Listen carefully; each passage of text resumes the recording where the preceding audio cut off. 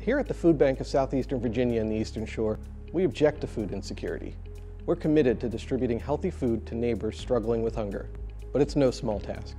Our service area is home to more than 98,000 food insecure individuals, including 35,000 children. Every April, Virginia's legal community rallies together to combat this pressing issue through the annual Legal Food Frenzy. This effort sees law firms, law schools, legal organizations, and corporate in-house counsel uniting to raise funds, gather food donations, and offer their time through volunteering. Last year, our local teams provided over 139,000 meals for our neighbors in need. Because of their efforts, more kids went to bed full. Parents didn't have to choose between feeding their family or paying their bills.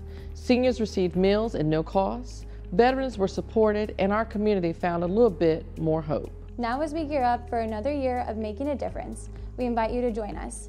Early registration for Legal Food Frenzy is open now. Join the competition and make a greater impact in the community where we all live, work, and eat.